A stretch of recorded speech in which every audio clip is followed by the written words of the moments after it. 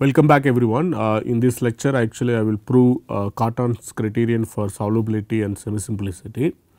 For that purpose we need to recall what we have done in the last class, which is actually primary decomposition theorem. So, let me actually state the Jordan-Chevalier decomposition, so which is a very important consequence of this primary decomposition theorem. So, I will state the result, so that way you can actually recall what we have done. So, as before we take V to be a finite dimensional space over complex numbers, and then we take T to be element of this endomorphism of V. So, then we actually prove the following. So, there exist unique elements S and N from this endomorphism of V satisfying the following conditions.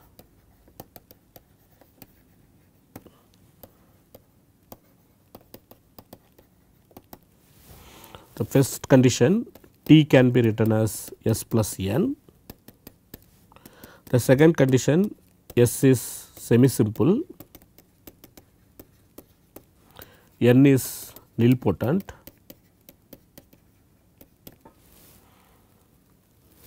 the third condition, so both of them actually commute with each other and they also commute with T. So, we actually proved somewhat stronger. So, we proved that there exist polynomials P of x and Q of x such that this capital S and capital N, they are given by this polynomial in the T. Okay. So, there exist P of x, Q of x inside C x such that this capital S is given by P of t and capital N is given by Q of t.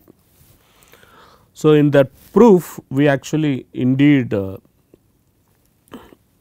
proved that this P of x and Q of x, they can be chosen so that the constant terms are being 0. Okay. In particularly we can assume P of 0 and Q of 0 both are 0. So, now it is very clear that both S and N commutes with T as well as they commute with each other. So, we proved that there exists unique S and N satisfying these three properties. So, that kind of decomposition we called it as Jordan-Chevalier decomposition, Jordan-Chevalier decomposition of this capital T. So, now once we have this decomposition, then it is clear that if we have these three spaces, let us say A is contained in B, B is contained in V, or subspaces such that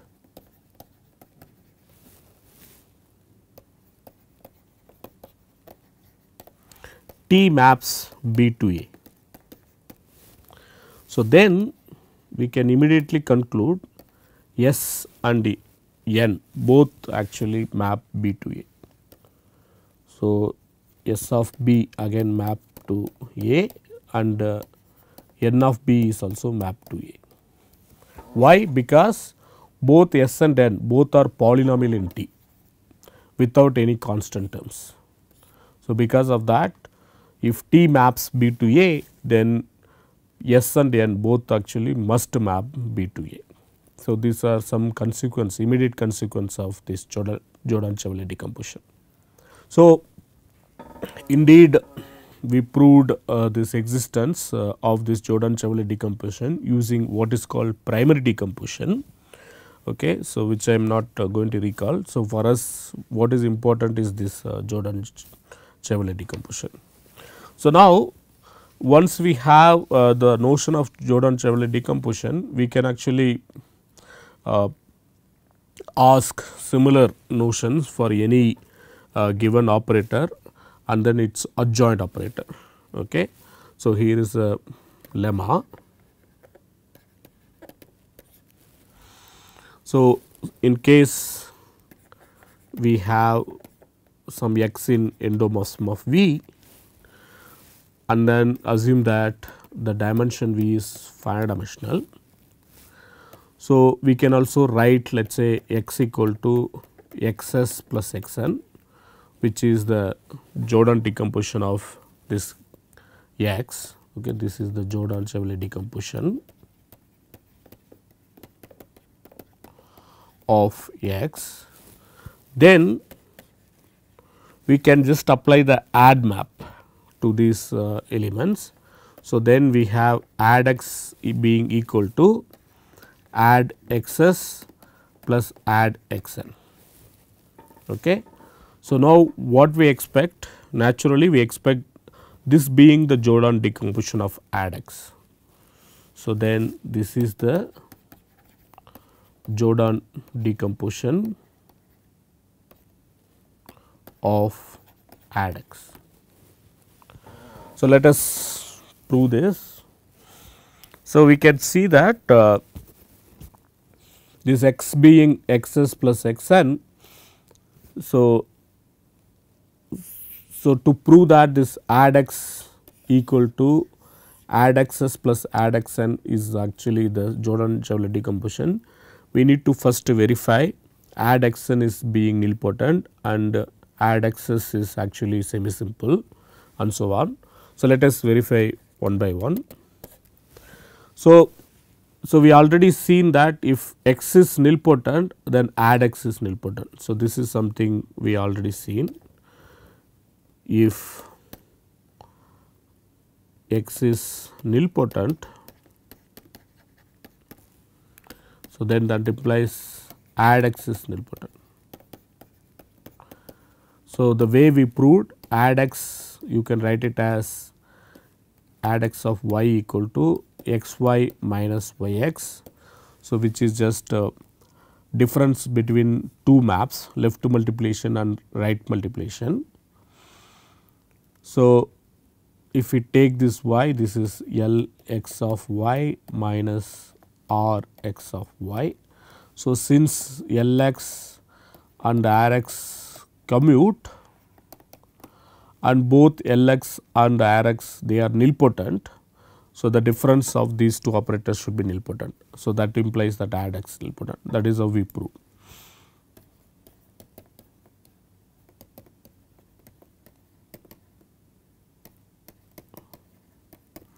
So, this implies add x is nilpotent. So, that means add xn is nilpotent. So, that is no worry. So, we need to check add xs y, that is semi simple. So, let us say we have a basis V1 etc. Vn. So, this is the basis of capital V, and with respect to that xs looks like diagonal. So, this is the basis. So, this is diagonal. So, in particularly xs, so with respect to this basis V1 etc. Vn, we have a basis for this endomorphism of V. That basis we denote it by Eij. So, this is the basis of let us say endomorphism of V. So, then with respect to that, this xs, the matrix can be written as some lambda 1 E11 plus etc. plus lambda n En, where this diagonal matrix looks like lambda 1 etc. lambda n 0. So, now you can see that if I compute this add xs on this Eij, so then it is going to give us xs Eij minus Eij xs. So, which is equal to lambda I times Eij minus lambda j times Eij. So, that means this is lambda I minus lambda j times Eij. So, on the basis add xs acts as scalar. lambda I minus lambda j times Eij, and this is true for all ij. So, that means add access is actually diagonalizable,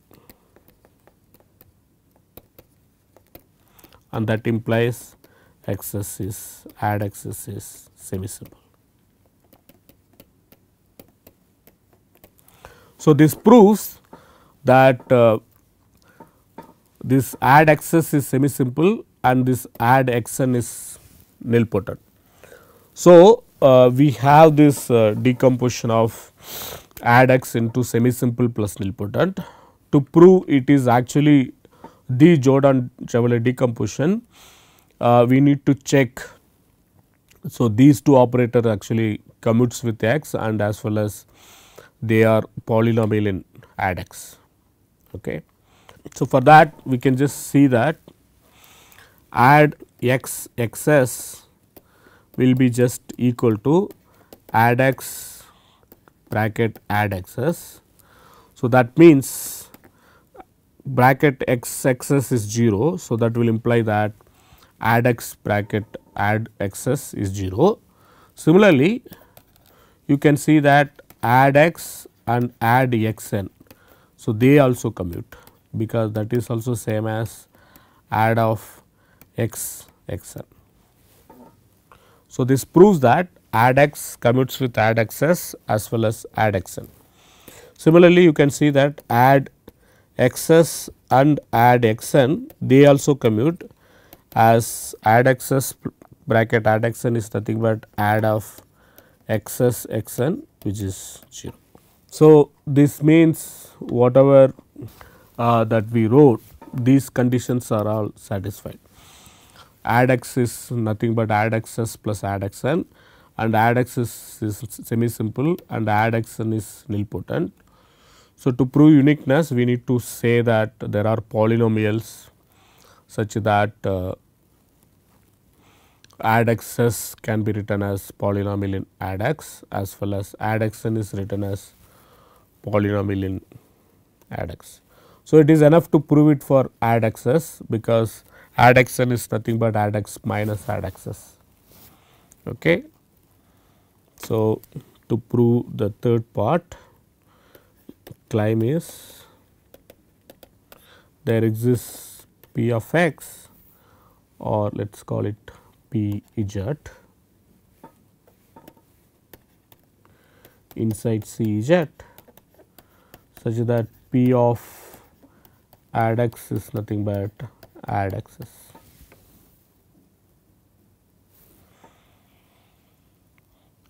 Okay. So, this is again one can prove it using the similar ideas that we established before. So, to prove this, so we need to actually invoke that primary decomposition theorem. So, we can easily see that this how this add xs is actually acting on this Eij, which is the basis. Okay. Again, this basis Eij, it is indeed obtained from by fixing the basis of this capital V. So, which has this diagonal entries lambda 1 etcetera lambda n. So, I will leave it to you to check because these arguments are going to again appear very often. Okay. So, it is actually a correct place for you to actually sit and check. So, if we take this lambda i's which are eigen values for x, okay, that is the relationship between the eigen values of xs and x. Okay. So, now we have this basis V 1 etcetera V n of this capital V. With respect to this basis, the operator xs written in terms of this diagonal operator lambda 1 etcetera lambda n. Now, using this we can see that this add xs how it acts on this Eij. So, again it is very explicitly given in terms of this lambda I minus lambda j acting on this Eij. So, now using this information you can locate a polynomial p of z such that this p of add x is exactly equal to add x's. I will leave it you to check this because this is very important point. Okay. So, now this proves that given this Chevalier decomposition of this x, we will be able to get Chevalier decomposition of this Jordan-Chevalier decomposition of this add x. Okay. So, now we will actually go back and then verify this one of the fact which is again like appears very similar to the one that we specified now. Okay. Again, so if you think about it, this is just locating this polynomial is nothing to do with only these eigenvalues. We can also choose some arbitrary complex numbers. Again, we can use this Chinese remainder theorem to actually locate this polynomial. So, let us try to do that, okay, which will be very useful again later. So, let me state that this as one lemma. So, what is this lemma says? So, if we have this operator, let us call it x again, acting on this finite dimensional vector space. So, now if we write this minimal polynomial of this x as some x minus lambda 1 power a 1 etc., maybe I will use different notation. So, let me call it z.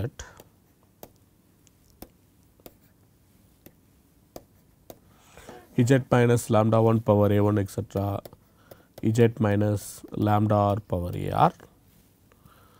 So, then we already proved that this V can be written as direct sum of these generalized eigenspaces. So, V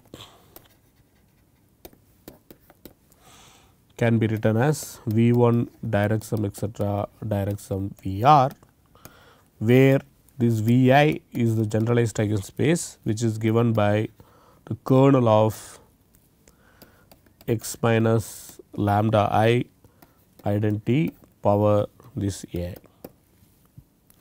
So, now what are we going to do? So, we just take some arbitrary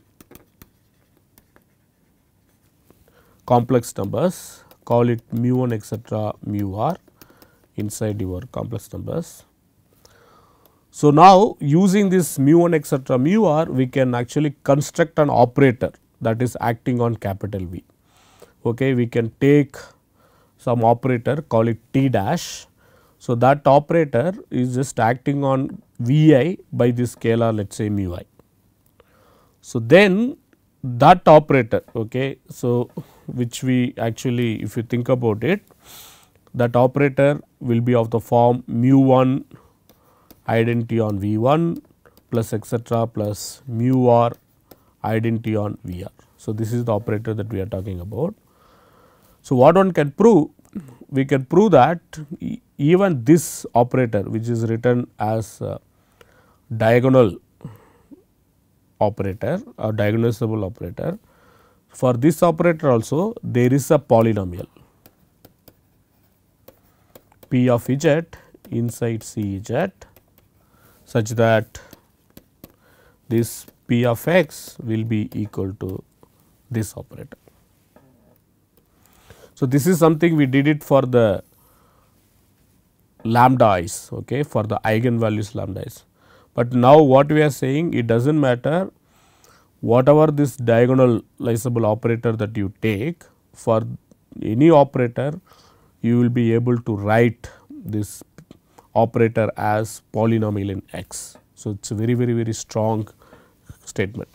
Again, this also just follows from Chinese remainder theorem, nothing else. You can actually use the previous proof to prove the same thing. So, let us prove this because this is very important statement that we made. So, what we do, we actually locate this polynomial, okay, using Chinese remainder theorem. choose this polynomial pz such a way that this pz is congruent to mu I modulo this z minus lambda I power a, okay, and this is true for each I 1 to r. So, since this z minus lambda I power a I, they are all actually pairwise relatively prime. So, we will be able to choose this p of z using Chinese remainder theorem such that this p of z is congruent to mu I modulo z minus lambda I power a. In particularly, this p of z can be written as mu I plus some q I of z as before times this z minus lambda I power a I. So, now by applying this evaluation operator, you can see that this is actually same as p x equal to mu I identity plus q I of x minus lambda I power a I, lambda I power a I. So, now if I take some vector capital small v in capital V I, you can see that if you evaluate p x of V I, then you get exactly mu I V I plus q I of x times x minus lambda I power a I V I, okay, some small V I in capital V. Note that this is going to be 0 as capital V I being the kernel of x minus lambda I power a I. So, that would imply p of x V I is equal to mu I V I. So, that means p of x restricted to capital V I is nothing but mu I times identity on this capital V I. So, this proves that this p of x is nothing but mu 1 identity V 1 plus etcetera plus mu r identity V r. Okay. So, this is somewhat very important. So, in particularly if you take basis of this capital V I and then take the disjoint union of those bases and then write down this matrix of this p of x with respect to that basis, then the matrix will look like this diagonal matrix mu 1 identity V 1 etcetera mu r identity V r. Okay. So, this is how the matrix will look like, diagonal matrix. So, this is something one can do it with any mu i's. So, in practice what we do, we actually take this complex conjugate of this lambda i's, okay, then we actually apply it for that. So, as an immediate corollary what we can see, so here is the immediate corollary. If I take x from this endomorphism of V and then if you assume this dimension V is finite and the minimal polynomial of this x is given by z minus lambda 1 power a 1 etcetera z power minus lambda r power a r, where this lambda 1 etcetera lambda r coming from C, they are distinct complex numbers.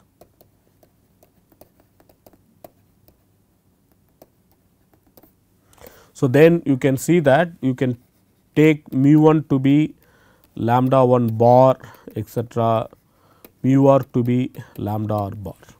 So, then by previous argument there exists polynomial p z in C z such that this p of z is equal to lambda 1 bar identity on V 1 plus etcetera plus lambda r bar identity on V r. So, this is how we actually get, sorry, this is p of x. So, the operator lambda 1 bar 1 V 1 x plus etcetera lambda r bar 1 V r. So, that is going to be equal to this p of x. So, there exists a polynomial such that not only that diagonal operator lambda 1 etcetera lambda r, that is actually given in polynomial on of x, even this lambda 1 bar identity v 1 plus etcetera lambda r bar identity v r, that is also given in polynomial of x. So, it is a very strong statement. Now, this is going to be used in what follows. Okay. So, let me just use it. So, before that we can actually see that. So, if we write this x as, so this diagonal operator plus the nilpotent operator. So, this new operator that we have constructed, this lambda 1 bar etcetera lambda r bar. So, that is nothing but just x s bar. So, what is x s bar? So, x s bar is defined on this capital V. So, where x s bar on this V I is given by this lambda I bar identity V I. Okay. So, this is how one actually defines this x s bar. So, which is defined for this diagonalizable operator x s. So, now it is easy to check if we take this add x. So, which will be actually given by add x s plus add x n. So, we saw that if this is x equal to x s plus x n is Jordan-Chevalier decomposition. So, then this add x being equal to add x s plus add x n. So, that is also Jordan-Chevalier decomposition. So, in particularly we can talk about this add x s bar. So, if you think about it, this add x s bar is given in terms of this add x s bar. Okay. So, if you recall how this add x s acts on E I J. So, if we pick V 1 etcetera V n is the basis of capital V, with respect to that basis, if this x s is given by this diagonal matrix lambda 1 identity V 1 etcetera lambda r identity V r. So, then we saw that this add x s E I j is given by lambda I minus lambda j times E I j. So, this is the calculation that we did. So, in particularly if we take this add x s bar on E I j, so this will be given by lambda I minus lambda j bar E I j. So, this will be the definition. So, that means this add x s bar E I j is nothing but lambda I bar minus lambda j bar times E I j. So, if you think about it, this is exactly equal to this add x bar on this E I j, because add x s bar is also is diagonal operator, and if you do the calculation add x s bar on E I j is given by this lambda I bar minus lambda j bar acting on this E I j. So, that implies this add x s bar is same as add x bar. Okay. So, this is a small side observation. So, now we will use these observations in order to prove this Cartan criteria of for the solvability. So, before getting into this theorem, so first we will make some observation. So, we will see that where this actually result is coming from. So, if we start with G being solvable algebra, so then we know that using Lee's theorem, so we will be able to actually find a basis. So, you can assume G is being subalgebra of this GLV. So, let us assume this is the case.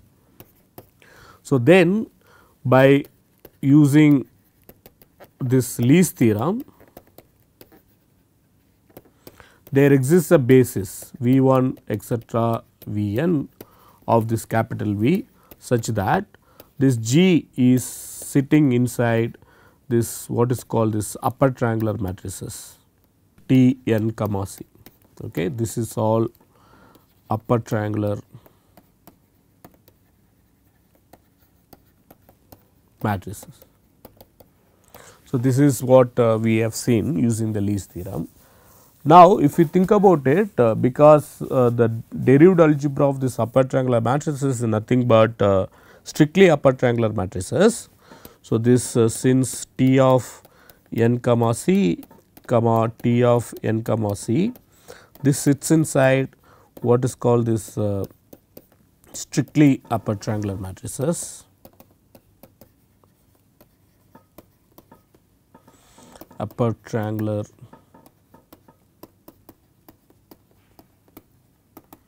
matrices. So, we can see that the derived algebra GG is also sits inside this strictly upper triangular matrices. So, but it is not hard to see if we take capital A being upper triangular and capital B being strictly upper triangular.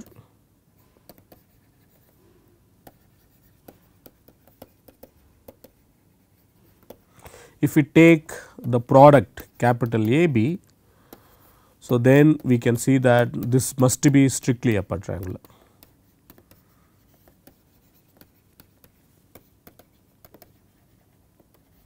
So, now using this observation, you can see that if we take trace of this x y, so trace of this x y where x is coming from G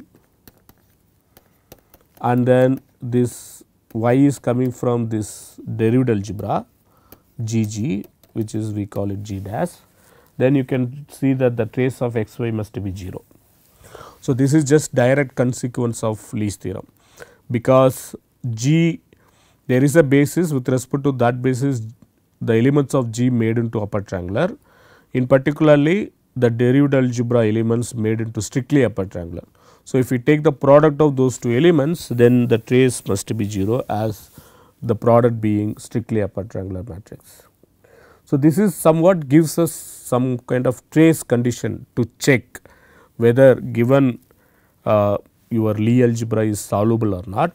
Indeed, we will prove that this is one of the characterization for solvability. Okay. So, we have already seen many characterizations for solvability from the definitions.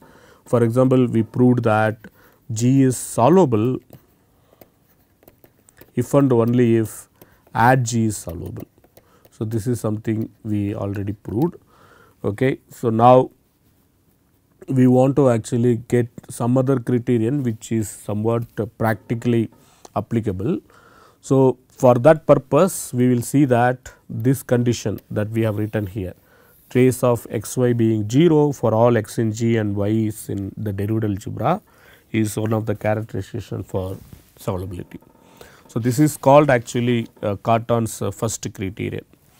To prove this first criterion, first we will actually do it for what is called this linear subalgebras. Okay. Then we will actually apply for the general abstract Lie algebras. Okay, let us see how one can actually do this for linear Lie algebra. So, as before we take V being finite dimensional vector space and G being subalgebra of this GL of V. So, suppose we have this trace of x y being 0 for all x y in G. Okay. So, then we can prove that G must be solvable. Note that here we have relaxed a bit the condition. We are demanding that the trace of x y is being 0 for all x y is in G. We will see later that this relaxation is good enough to say that G is being solvable. Okay. So, how do one prove this? So, in order to prove G being solvable, it is enough to prove the derived algebra is being nilpotent. Okay. So, to prove G dash the derived algebra is nilpotent. Okay. So, G dash which is the bracket GG is nilpotent implies G is solvable. So, this is something we already saw. This is again one of the characterization of G being solvable using Lee's theorem. Now, G dash is nilpotent comes from actually all the elements of G dash being nilpotent. So, that is from Engel's theorem. Okay. From Engel's theorem, so it is enough to prove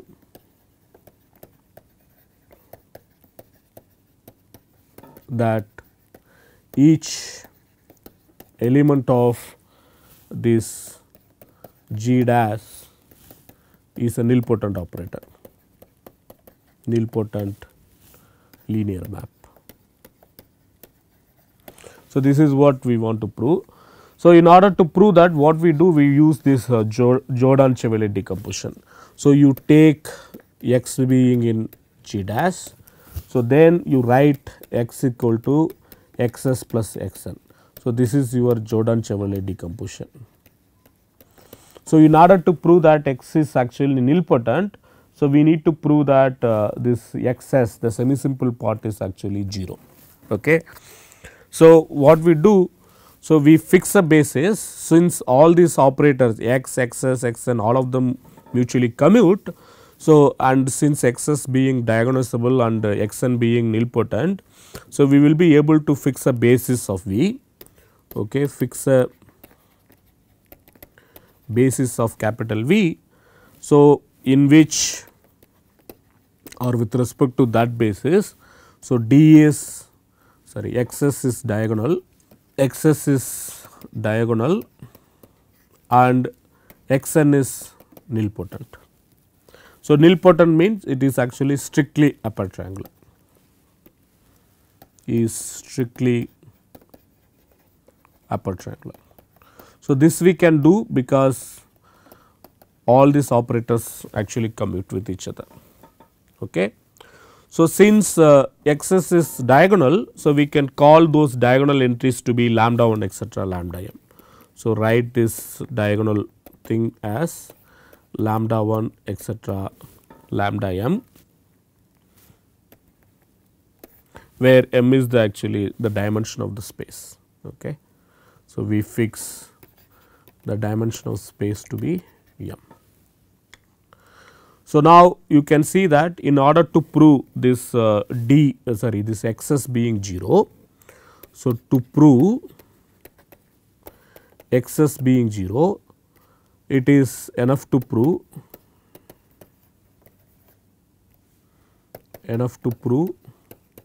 these lambda is are being 0. So, in order to prove this lambda is are being 0, because we are working over complex numbers, what we will do, we actually take indirect approach, because we are going to use this trace criterion. So, we will actually try to prove that the summation lambda I bar, that is being 0 for summing over I ranging from 1 to m. Okay. So, this is where we are actually kind of going to use this trace criterion in order to prove lambda is are being 0. So, it is enough to prove the summation lambda I bar is 0. So, note that if we take this xs bar, which is the matrix whose diagonal entries, okay, again with respect to the same basis, you can take it to be lambda 1 bar etcetera lambda m bar. So, now what happens? So, if you compute this trace, the trace of this xs bar times your x, you can see that because x is nothing but xs plus xn, and xs bar times x will be xs bar times xs plus xs bar xn.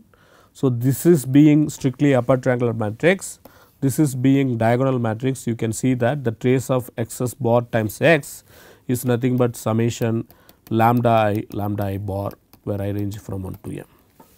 Okay. So, in order to prove that the summation lambda I bar 0, so it is enough to prove the trace of xs bar times x is 0. But note that since this x is actually coming from this g dash, which is the bracket gg. So, in particularly x can be written as summation some bracket yi zi, where I range from some 1 to k. So, in order to prove this trace of xs bar times x is 0, so it is enough to prove the trace of xs bar times this yi zi, this is being 0. Okay. So, it is enough to prove this.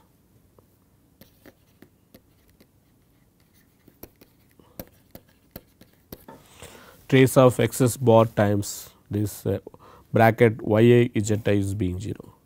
But note that we already know this identity, the trace of a times b c is equal to trace of a b bracket a b times c. So, now if we use this identity, we can rewrite this trace into trace of xs bar yi bracket times zi. So, this is how we can rewrite. So, note that this yi and zi, they are all elements of this yi zi, they are all coming from your G. Okay. So, now to prove this trace of bracket xs bar yi times zi is being 0, you can actually see that this xs bar yi, so that is actually element of this G again. Okay. If this is true, so then we know that trace of this bracket xs bar yi zi is being 0. Why? Because this is element of G and this is element of G. For element of G, trace of xy being 0, that is what given to us. Okay. So, it is enough to prove that this xs bar, add xs bar maps this G to G. Okay. So, this is equivalent to saying add xs bar maps G to G. But why this is true? So, this is, you can see that add xs bar first of all is equal to add x s capital bar. Okay.